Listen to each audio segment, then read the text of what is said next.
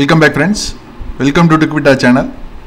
So இந்த ப்ரோக்ராமில் நம்ம Adobe phrases of reason why அப்படிங்கிற அந்த கேள்வி கேட்கக்கூடிய அந்த வார்த்தை தொகுப்பு, அதுக்கு பதில் தரக்கூடிய வார்த்தை தொகுப்பு, சரிங்களா? இந்த phrases வந்து நம்ம பார்க்க போகிறோம். இப்போ எல்லாமே டிஃப்ரெண்ட்டாக இருக்கும். நான் எக்ஸாம்பிளில் சொன்னது மாதிரி இருக்காது. வார்த்தைகள் வந்து அந்த வாக்கிய அமைப்புகள் பெரும்பாலும் வேறு மாதிரி இருக்கும். இந்த பாருங்கள், பெரும்பாலான மக்கள் வாழ்க்கையில் வெற்றி பெற போதுமான அளவு தங்களை தள்ளுவதில்லை, உந்துவதில்லைன்னு அர்த்தம், சரிங்களா? ஏதோ ஏனோ தானோன்னு வாழ்ந்துட்டு போகிறவங்க தான் வந்து பெரும்பாலான மக்களாக இருக்காங்க.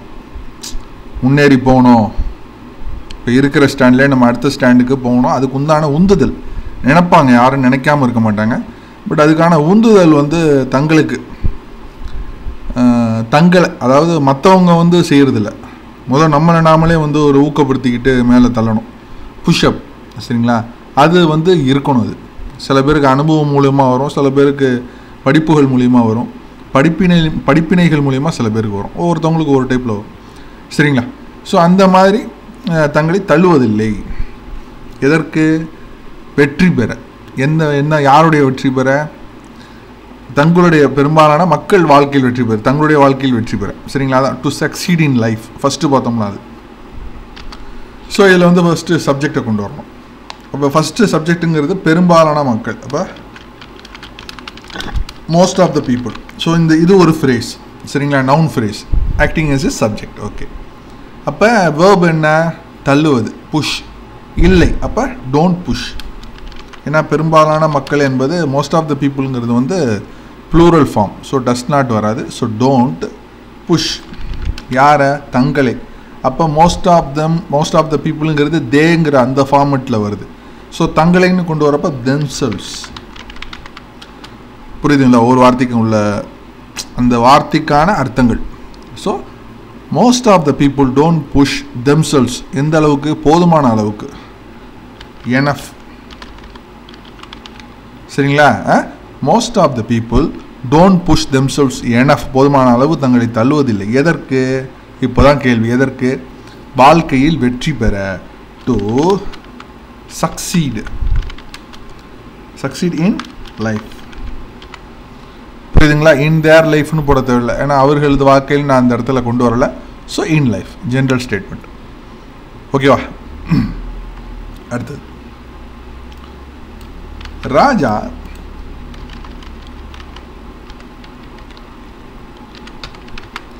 உயர்கல்வி கற்க லண்டன் செல்கிறார். ஸோ ராஜா வந்து லண்டன் செல்கிறார், சரிங்களா? இது வந்து எப்படின்னு கேட்டிங்கன்னா ப்ரெசண்ட்டில் டைப் பண்ணக்கூடிய ஒரு ஃப்யூச்சர் டென்ஸ் ஃபார்ம். எல்லாருமே நம்ம வந்து பண்ணிகிட்டு இருக்குது, ப்ராப்பர் அண்டர்ஸ்டாண்டிங் இல்லாமல் எல்லாருமே பண்ணுறோம். ஸோ அந்த ஃப்யூச்சர் டென்ஸ் இதெல்லாம் நான் எடுக்க வேண்டிய கிளாஸ் இருக்குது. ஆக்சுவலாக கிளாஸ் முடித்ததுக்கு பிற்பாடு, அதாவது சிஎல்ஏ யூஎஸ்சிங்கிற அந்த டாபிக் முடித்ததுக்கு பிற்பாடு ஃப்யூச்சர் டென்ஸில் நான் இதை எடுப்பேன், ஓகேவா? ஃப்யூச்சர் டென்ஸும் அந்த ப்ரெசன்ட் டென்ஸும் ஓரியன்டாக நான் இதை எடுப்பேன், okay. So Raja is going to London. இப்போ அப்படின்னா லண்டன் சென்று கொண்டிருக்கிறாருங்கிற ஒரு பொருள் இருக்குது. தற்போது ஒரு செயலை செய்யும்போது இஸ் கோயிங்னு போடலாம். செய்ய போகிறார், ஊர்ஜிதமாக தெரியுது, அந்த செயலை செய்ய போகிறான்னு தெரியுதுங்கிறப்ப இஸ் கோயிங் டுன்னு போடலாம். I am going to play at evening, சரிங்களா? ஈவினிங் டயத்தில் தான் நான் விளையாட போகிறேன், பட் ஆனால் ஷுவராக நான் போகிறேன். So I am going to play, ஓகேவா?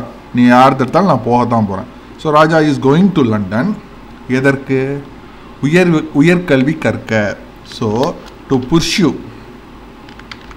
தொடர, சரிங்களா? கற்கங்கிறது வந்து இந்த ஹையர் எஜுகேஷன்லேயே வந்துடும். ஸோ உயர்கல்வி தொடர, கற்க, டு புர்ஷ்யூ ஹையர் எஜுகேஷன். நீங்கள் எதிர்பார்த்த மாதிரி சென்டென்ஸ் வந்திருக்காது. சொல்லும்போது நான் ஒரு மாதிரியாக சொன்னேன், சென்டென்ஸ் ஃபார்ம் வந்து வேறு மாதிரி எடுத்திருக்கேன். அடுத்தது, இந்த மாதிரிலாம் நடந்துகிட்ருக்கு. எனக்கு தெரிஞ்சு ஒரு பையன் இதை செஞ்சுருக்காரு, அதனாலே இந்த சென்டென்ஸ் எடுத்தேன். மக்கள் தங்கள் கடனை செலுத்த சொத்துக்களை விற்கின்றனர். எனக்கு தெரிஞ்ச ஒரு பையன் வந்து ஒரு சிவில் ஸ்கோருக்காக அவங்க அம்மா வந்து அவன் ஒரு இடத்த விற்று அவனுடைய எஜுகேஷன் லோனை வந்து செட்டில் பண்ணாங்க. நீ சம்பாரித்து வாங்கிக்கலாம்டா, நாளைக்கு உனக்கு வந்து சிவில் ஸ்கோரில் வந்து அதெல்லாம் ஏறிடுச்சுன்னா எங்கேயுமே நம்ம வந்து கடனே வாங்க முடியாது ஆஸ் பர் இந்தியன் லா. ஸோ அதனால் அவங்க அந்த மாதிரி செஞ்சு தான் நாங்கள் சொன்னாங்க. சரிங்களா? ஸோ மக்கள், ஸோ பீப்புள் ஆர் செல்லிங், விற்கின்றனர். சரிங்களா?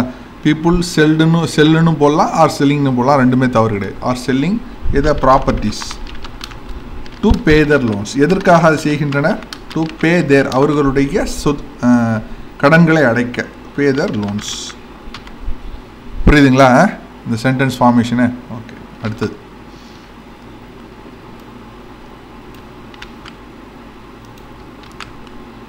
இது அருமையான சென்டென்ஸ். எனது குடும்பம் மகிழ்ச்சியாக இருக்க நான் இரவு பகலாக உழைத்து வருகிறேன். ரொம்ப அருமையான ஒரு சென்டென்ஸ் ஃபார்மேஷன்.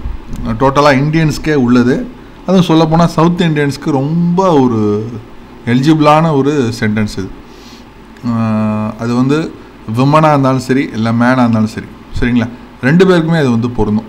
தங்களுக்காக இல்லாமல் பெரும்பாலும் வந்து தங்கள் குடும்பம் மகிழ்ச்சியாக இருக்க, நல்லபடியாக இருக்க, அவங்க வந்து தங்களை ஒரு டைம் இல்லாமல் எந்த நேரமாக இருந்தாலும் எந்த வேலையாக இருந்தாலும் ரூபா சம்பாதிக்கணுங்கிறதுல அதில் வந்து பொறுப்பை உணர்ந்து செயல்படக்கூடியவர்கள் அதிகம் வந்து நம்ம பக்கத்தில் இருக்கிறவங்க தான். சரிங்களா? அதில் நமக்கு அது ஒரு பெரிய பெருமை. ஏன்னா உழைக்கிறாங்கல்ல. ஓகே, ஸோ அது எந்த சென்டென்ஸ் அப்படின்னா நான் செய்கிறேங்கிறப்ப I am. So I am saying I am proud of about my self. இதை செய்வதால் நானும் எனக்கு ஒரு பெருமையாக இருக்குது. அது ஒவ்வொருத்தவங்களுமே, தமிழர்கள் அனைவருக்குமே அந்த பெருமை வந்து வரும். ஏன்னா நம்மளுடைய அந்த மண்ணுடைய அந்த ஒரு திறமையை அப்படி தான் நம்மளை வந்து உயர்த்துது, மாற்றுது. I am working day and night. ஒர்க்கிங்னு pronounce பண்ணணும். Working day and night. எதுக்கு? To make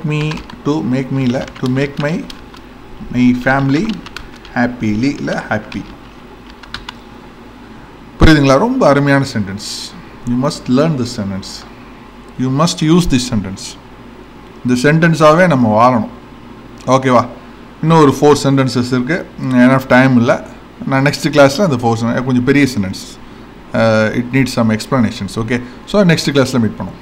bye friends.